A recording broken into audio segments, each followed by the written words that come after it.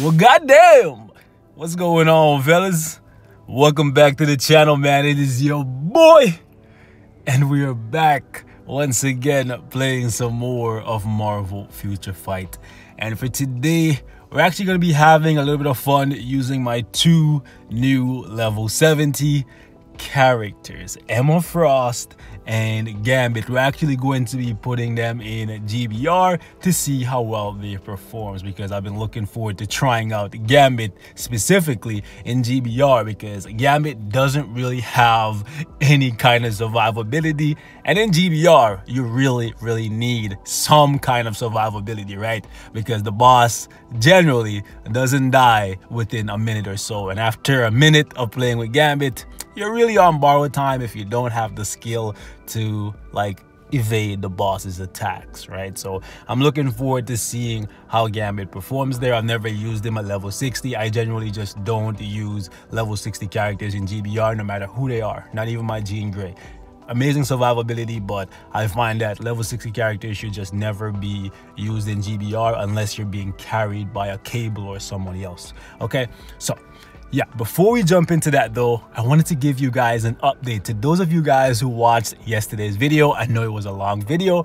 I'll try to keep this one shorter today, I promise. We'll try to get back to the shorter videos. So to those of you guys who made it through yesterday's video where I was talking to you guys about how much money I've spent on Future Fight, how long I've been playing Future Fight, I told you guys in that video that there's a few things that even after playing for so long that I'm still trying to get, right? There's a couple of things I've been trying religiously, literally every single day to get, and I finally got one of them yesterday. Like after I recorded that video, RNG, well, kind of blessed me, but kind of cursed me, right? So this is what happened, right? You may notice in the top, we literally have one crystal. One crystal, boys. One crystal. So here's the story behind that, okay? So yesterday, I was talking to you guys about comic cards, boys. And I told you guys that I like to complete the sets, and I had a couple sets that are pretty close to being completed. There's actually two that's missing one card piece. This one right here, we didn't speak on it yesterday, but this card is one of the best free-to-play comic cards in the game. If you ever get it, don't throw it away. Believe me, if you don't spend any money on this game and you get this card, honestly, if you get the right rolls, it's one of the best cards in the game. Physical attack, we got cooldown, and if you look down here, you can get attack speed in the third slot. The fourth slot, you can get energy attack, max HP or crit rate. You don't want the proc. And right here in the fifth one, you can get ignore defense or all defense or critical damage. And in the sixth one, you definitely want to get all attack. So it's a very good card if RNG blesses you with the right stats.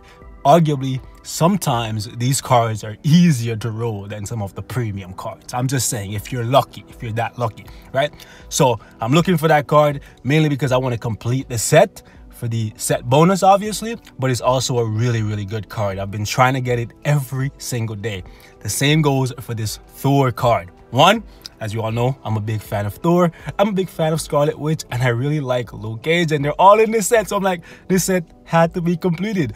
But it also gives 3% additional skill cooldown. And this is actually very important, because if you take a look at some of my characters, some of my most powerful characters, you'll notice their skill cooldown as of late is not maxed out, because your boy messed with RNG and messed up his cards. Like, I have quite a few characters that don't have max skill cooldown, right? So that extra 3% would either get me to the cap or get me very close to it.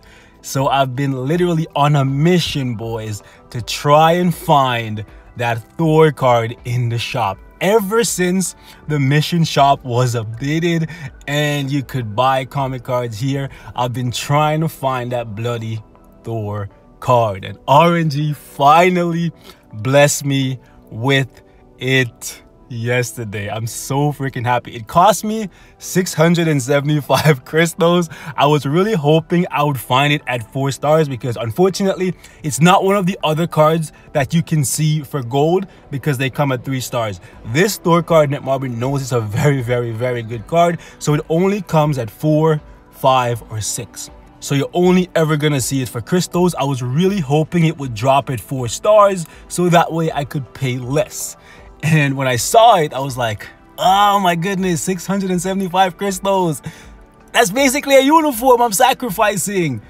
And I'm like, am I really gonna miss this opportunity to get this card and then end up having to wait another maybe 6 or 7 months before I see it again? So I was like, hell no. So we sacrificed the uniform basically, and we picked up that Thor card. And I wanted to share this epic moment with you guys, man, because yeah, I love taking you guys on the journey with me. Seriously, I love it. So we have this Thor card, boys, and honestly I think I'm gonna keep it forever just because I paid crystals for it, and I'm gonna try and re-roll it. And if I ever get it good enough, I'm probably gonna put it in my set, and I might try to do something stupid like go full Loki Thor comic card set. How cool would it be if you could have multiple comic card sets equipped and you could just change them around, kind of like what you do with ISO sets? I'm not trying to give Netmarble ideas of ways to get more crystals out of people, but you know, maybe you could have like a themed set. Like, I think that would be way freaking cool. Anyways, I digress. Let's actually upgrade this card to 6 stars so we can actually complete the set. I want to share this epic moment with you guys. I'm so excited. Like, literally, I've spent so much gold, like every single day, boys. I kid you not. Every single day I deploy all of my characters. You know how much gold this costs. They reduced it in the latest update, which is amazing, but farming tokens are very, very, very, very costly. So now that that chapter of my life is almost over, I'm very happy because now I can start saving some more gold. I'm still looking for that Captain America card because it's a very good card, and I want to also complete that set, but it's no longer like gonna suck the life out of me, literally, because that's a lot of gold I'm sacrificing every day. Anyways, man, let's actually upgrade this thing, and hopefully, you know what, RNG is not gonna bless me. The stats are not gonna be what I want. Yep, look at that. Oh my goodness. Quality 4, poison resist, dodge, lightning resist, and fire resist. Bro, the worst possible stats you could get on this card, we just got it. That just shows you guys, when I say my luck in this game is pretty bad, it's pretty freaking bad, and I'm not over exaggerating it. Like, this is a very good card. To get so unlucky to get those stats is terrible. Look at that. You can get physical attack, all defense, or cooldown. I got the worst. Even crowd control, bro, would have been better than poison resist. This stat right here, I want the attack proc. I know most of you guys don't like that, but look at that, man. There's 4 options in here that's better than the dodge, right? We can get crit rate, we can get attack speed, movement speed is trash. Okay, fine. So 3, right? And then right here, only really want the crit damage. Everything else is kind of garbage. And the last one, max HP is decent, but I want the all attack. So this card is actually a really good card, man. And I'm happy that I can actually complete my collection, baby. Are we gonna jump 65%? There we go. Avengers Origin. I never thought I'd see the day when I completed this set, because I never thought I'd see the day when I got the Scarlet Witch and Quicksilver card, and it happened, bro. Woo! I'm happy. I'm so happy. Let me go take a look at my... Yo, seriously, I know this is not the main point of the video, but I'm hyped, boys. Like, let me see what Scarlet Witch. 50%. That's what I'm talking about, baby. That's what I'm talking about. Oh my goodness, I could cry. Okay, Cap, I know you're probably going to be at like 49.96. It doesn't get any closer than that. Now, I know because I had that additional 3%, some of my characters who were already at 50%, like my Cable, they're going to be over by quite a bit, so I'm definitely going to have to re-optimize some of my characters. And that's the big negative of when you mess around with your comic cards, right? But I'd rather have too much than not enough, right? Because when you don't have enough, then your skills are completely out of alignment. At least when you have too much, you can make minor changes, may cost you some gold, and then you can get everything back in alignment. So I'm very, very happy in that regard. Also, before we jump in with Gambit and Emma Frost, we got more, man. I got more to share with you guys. So we got 6 booty boxes. Okay, we got one at legendary right there. We got another one right here that is at heroic, another one that's at heroic, and then if you take a look down here, man, got another one, a mythic, baby. So many of them. And you know what that means? Look at that. We got so many opportunities for RNG to shit on us, but maybe we can get something good. Some CCF, some Dimension Dust, a CTP of energy, or that sweet cable card would make my day. Anyways, let's get it, baby. Let's get it. All right, we gotta clear up my... Woo! That's how I want to start it off, baby. 43 CCF. That's what I'm talking about. Come on. Come on. Come on, baby. Come on. Come on, big money. Big money, big money, big money, big money. I know a lot of you guys think I'm dead old because I used to watch that game show, but it used to be so fun. And they got it stuck in my head. Yo, that sucks, bro. We started off so good. Come on. Come on. You know what? 100 chaos norms. That's not bad, but yo, come on. Don't make me cry like this, man. 43 CCF is good, though. That's like one of the highest CCF drops I've ever seen from one of these boxes or from Black Antimatter. Man, you know what? At least we got some CCF, bro. Woo! Nice! And his physical defense, so I'm gonna have to re-roll it. I'm so sad. I was hoping it was gonna be all defense, but this is actually almost as close. No. I think it goes up to 284. Okay, so we're definitely gonna have to re-roll this to, just in case you guys didn't know, when you get fully awakened ISOs like these, if it's physical defense or energy defense, you definitely don't want to keep that. You want to re-roll it so you get all defense, right? Because that way you're going to get both stats instead of just one. And that will actually push your character's rank higher if you care about pushing rank, okay? Anyways, so let's take a look at Gambit. Nothing's changed. We still haven't given him any Urus. Like I said, I want to test out how he performs with just 20 gears, level 70, nothing else. I've just been working on his ISO a little bit just because inventory management. Y'all know my inventory is packed to the brim, guys. Like, seriously, man. Lately, I've been just so salty that I don't have more inventory space. So you can see for yourself, I'm so happy that he's finally at max skill cooldown. And Emma, honestly, my biggest concern with Emma Frost when it comes to GBR is because her skills make her move around her 5 and her 4. Whenever the fight starts out, I feel like she's going to be really risky when it comes to dodging that little beam that Master Mode does at the beginning of the fight, which puts you in a feared state. I feel like that's going to be my biggest concern. But anyways, man, let's jump in and have a little bit of fun. I might cut out some of the loading time because I know I'm probably going to get kicked a lot using Gambit and Emma Frost because they're not usually the characters you see in here, right? So most people might just kick me out, but let's go. All right, boys, so as to be expected, I got kicked quite a lot because no one believes in Gambit, right? But we finally managed to load in. Shout out to my guy Retro. I don't know him personally, but he recognized me, so I'm assuming he's one of the bros, and that's probably the reason why he gave us a chance to prove herself, right? So what I'm going to be doing here is basically 5 and just run around, because I'm going to stay away from Master Mode.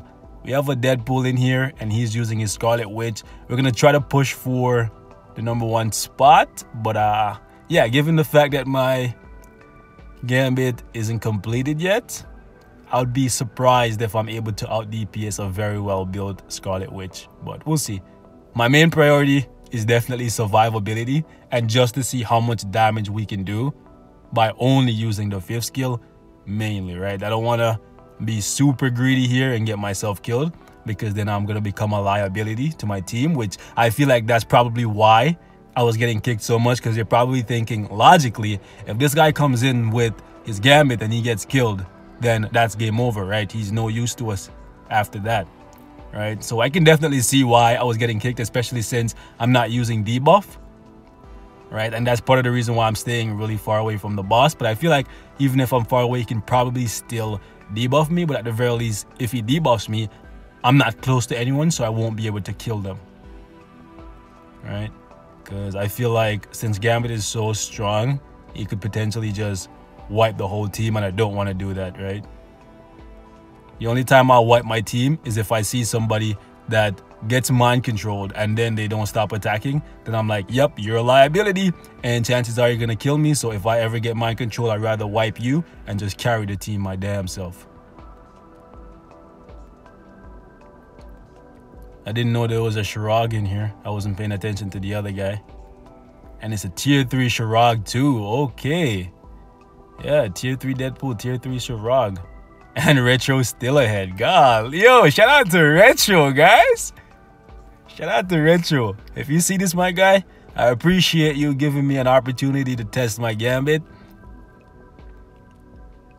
If you guys ever see me when you're running public, because I only ever run public, right? Because my alliance is really not that active.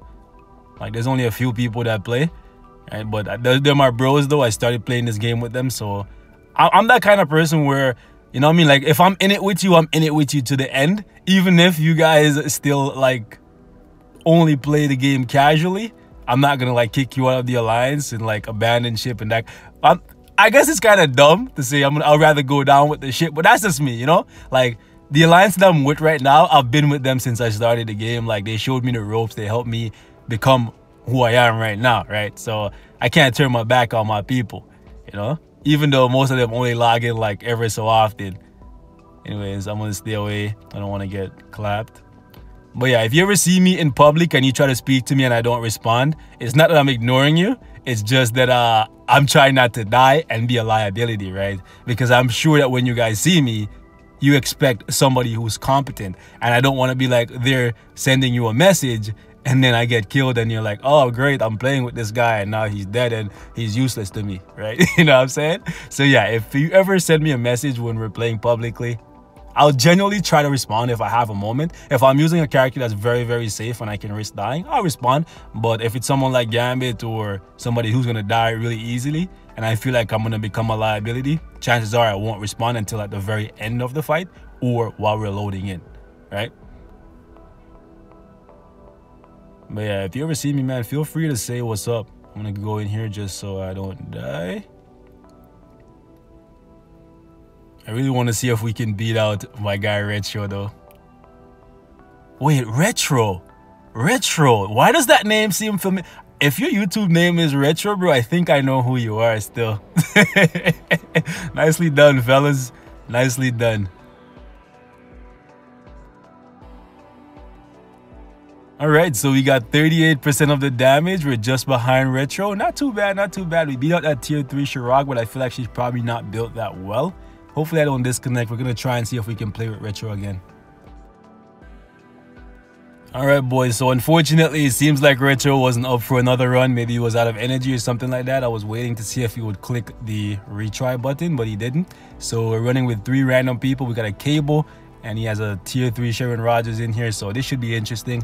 Should be a good test for my Emma Frost. Like I said, the main focus for me will be at the start of the fight to try to evade those beams of attacks, those beams of light that Master Mole fires out that puts you in a feared or frozen type state, because Emma Frost teleports around when she triggers her 5 or her 4, like you can see right there, and I feel like it could move you from one spot where you're very safe to another spot where you're just frozen and dead. So the first part of the fight, I'm gonna be very careful. And after that, we'll turn it up with her. I really want to see just how much damage we can get out of her. Also, I have to be really careful I don't get mind control. Like right now, I'm just going to be careful here because, yeah, not trying to get... Okay, we're good. We're just in range. Okay, good. We're good. Okay, now I got to be careful. I'm only really... Woo, there we go. I'm going to try to stay in the center. Oh my goodness, now I'm going to move. That could have been really bad. If he had done that to me, this guy's gonna pass me. Anyways, it doesn't matter. I'd rather not kill my team, you know, just to stroke my own ego. Looks like he's gonna, ooh, nice, he tagged out just in time. I was gonna say, looks like he was gonna die there.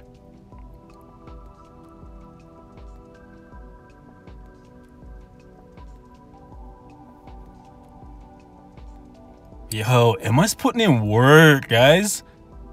Funny thing is, so many people kicked me out when they saw me using Emma Frost. It's crazy. I think the only reason these guys gave me a chance was because this guy was running a Cable and tier 3 Shirag. And they were like, okay, Shirag is going to carry us. That's what they thought, right? Let's see if Emma, my proc is late though. Let's see if Emma can turn it up and show these boys what time it is. Show them what the headmistress is capable of. Even though you're definitely not as powerful as you should be. Really? Okay, I was about to say that tier 3 Shirag wasn't doing that much damage, but it's definitely built right. Or at the very least, I think it's built right. I don't think his is built better than mine though, because if that's actually no, I think it's because he's using Cable in the lead, so it's not an offensive setup for the leadership. So I think that's why, wow, that guy's Cable's dead. I didn't even realize at first that we had 2 Cables. I was seeing the Star-Lord and not paying attention. All right, so it's between me and this guy. Lakes, is it? Let's see. Let's see who carries home. Let's see if Emma can out DPS this Shirag. I wish there was a way you could just click on their portrait and, oh my goodness. Okay, he's gonna pass me here because I'm gonna try not to kill him. This is bad. Don't do this. Don't do this. Okay, he's fine. He's fine. I made sure to shoot in a direction where he wasn't at. That was really bad. Don't do that, guys. If you see you're under the boss's control, don't do that. I only did that because he was doing it to me with his Shirag. In case you guys didn't book it, he was over there attacking and I was just making sure to stay out of the range of it. So I figured I'll do the same thing and just stay out of his range. But yeah, don't do that. When you're under my control, just leave the fight, please. Right? I know sometimes you think, yeah, man, my character is super strong. Even if I kill you by accident, you know, I can just carry us. Believe me when I say, guys, sometimes, even if your character is really powerful, some dumb shit will happen and you'll get everybody killed, right? So do as I say and oftentimes not as I do, right? Because some dumb shit will happen after you get everybody killed and then you'll just fail. And that's 5 minutes or 10 minutes of your time that you'll never get back. And believe me, time is the most valuable of resources. Nothing has more value than time. Time wasted is something you'll never get back, ever.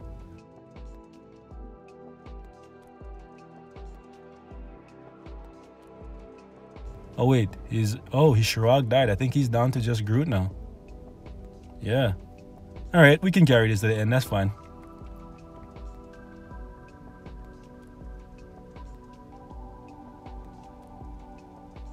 Oh crap. Did his Groot die? I think his Groot died, so it's fine. We can just finish this up by ourselves. I'm just gonna dodge these. I don't wanna die. But I think since I'm in the diamond form, I can probably tank this whole thing. Yeah, we're good. We're Gucci. Really? I thought that was gonna penetrate, but it didn't.